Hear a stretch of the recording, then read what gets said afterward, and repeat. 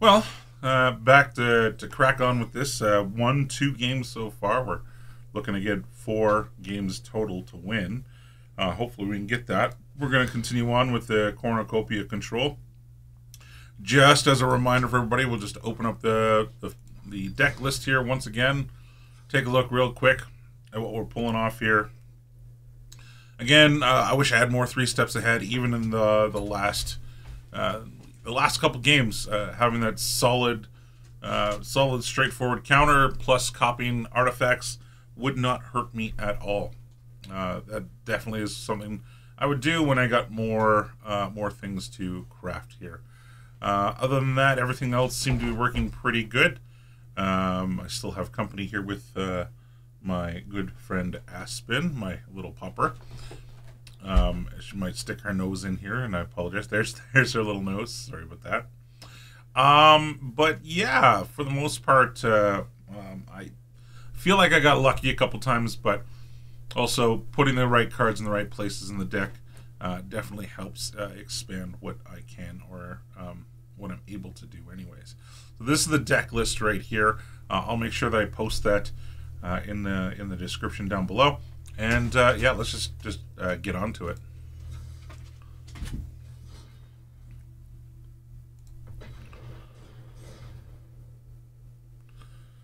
So we're playing our 3rd game of this series. We're looking for 4 wins. So far we have 2. Oh, it's the Great and Powerful. I think I've seen this person play against me before, so maybe they have a bit of an advantage to play against this deck or not. I got a nice spread of lands, I got some removal, I got some counter, I got some draw. I don't see why we can't keep this.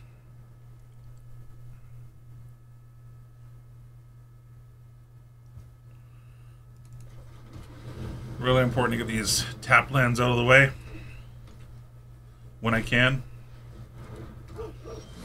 Just a little guy for now. We'll make sure that we have our counter spells up and running here. But we also have our removal up and running here to get rid of this if we need to. I don't think we have to get rid of this because it's only dealing us 1 damage at a time. And we can definitely wait until he gets up the 4 mana to transform it, because I think we're going to get a free 2 damage in there as well if we do let that happen. So we're going to play, again, we got to get those tap lands out of the way as fast as possible when we can. We have another no more lies to help protect us in this early game. Good spot for it right there, I think, actually.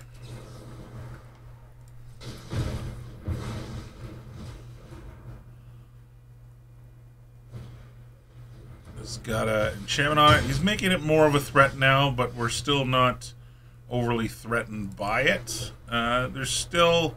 Now I have Deduce and the March, so I can do both at the same time on the same turn. So that might be my next play. I'm going to let him take his turn here so that we can see what else we got to deal with. We're okay. We'll just... we'll take a little poke at this thing here. He didn't flip it. We'll protect our life total a little bit here.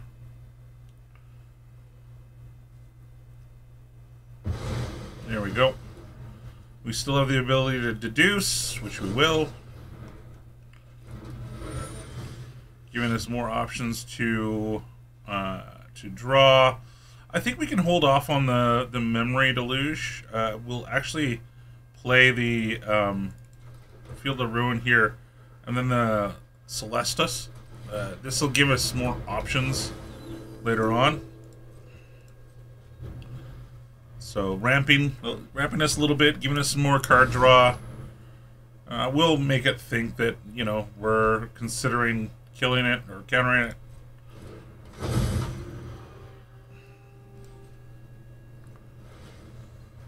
Commits to it. Radiant Grace again. We'll just draw a card here. Get ourselves pushed through. There's the Doppelgang. 3, 6. So we don't have enough to even copy it twice. We can only do once, so it's really not worth our time to do that. What we can do, though, is just pass the turn, and then when we get swung at, we can use a Memory Deluge. Because we've already played the land for the turn.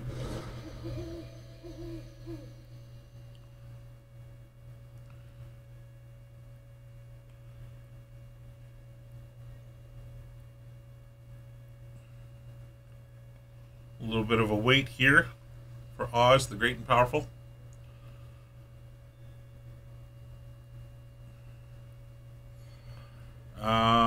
Do we want to draw a card? Yeah, let's draw a card. It could always be better than what we got. That's actually really good for us right now. I do want to keep the Doppelgang on the board as well.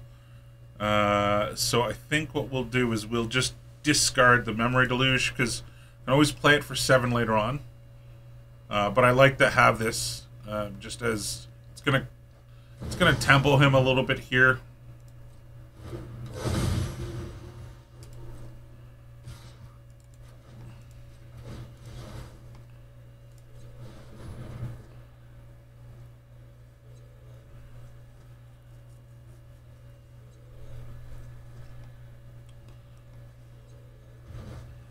There we go.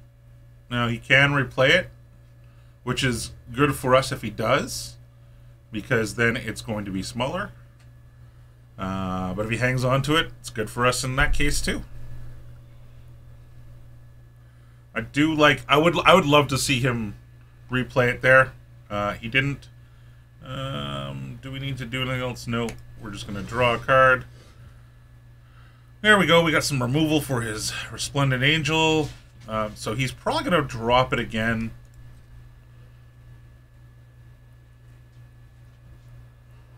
And when he does drop it again,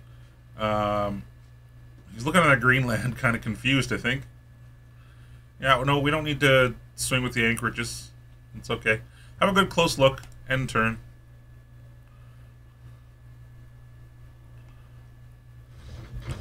And we get a win just from that. That's incredible. I'll take the third win as like that. So now, if we get this 4th win, off to the races. We can move along with keep this deck on the roster, move on to another set of decks. But we have a lot of buffer now to let us lose a couple games here too. So let's just get on with it. Let's just play this last game to see if I can get 4 wins in a row here. Cornucopia Control, pulling it off so far. Can it keep it up though? That's the real question here. J Rain 4th. I'm probably messing up people's names. I'm no good with that kind of stuff. We got 4 lands. That's good news. We have removal, we have counter, and we have life gain. So I think this is definitely a keeper. We even have the Otawara, the Soaring City here. We want to set ourselves up to be able to cast No More Lies. I'll play the Wastes just to start us off. We're just going to go white-blue just so that we have the counter back up for No More Lies. Oh, look at that. That's handy right there. So we have No More Lies set up right now. March, in case something sneaks through another March. We're not going to be playing the Cornucopia this turn. Just because we do not want to leave it open for nothing. So we'll go No More Lies here. Counter this.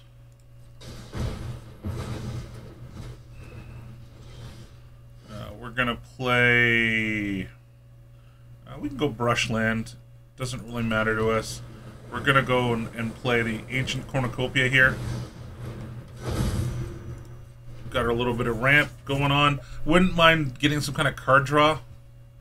But it looks like our opponent is pinned on 2 lands. So it's not a great...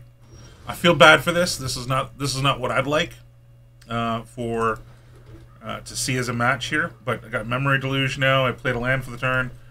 I'm just going to let my opponent go. If he doesn't get a land here, he may scoop. Did not do anything. I will Memory Deluge and go for 2 cards here. We're just going to grab... we'll grab the Restless Anchorage so that we can we can start putting pressure on next turn. Yeah, he's still discarding cards here. Anchorage comes down. We're going to play the Simulacrum. And there's the scoop. Not a great game to watch, but especially with our opponent just getting stuck on 2 lands. It's not fun. Sometimes Magic isn't fun, and I feel bad when that kind of stuff happens, but I will take it as a win. That is definitely a win. Man, those first 2 games that we played took so long. So long. And then we get 2 games in a row where it's just like, looks like our opponents didn't have what it took, and they decided just to scoop that up and move on to the next game. And I've been in that position many times. In fact, for those first 2 games we played, there was a thought in my mind, you know, is it time to scoop this up?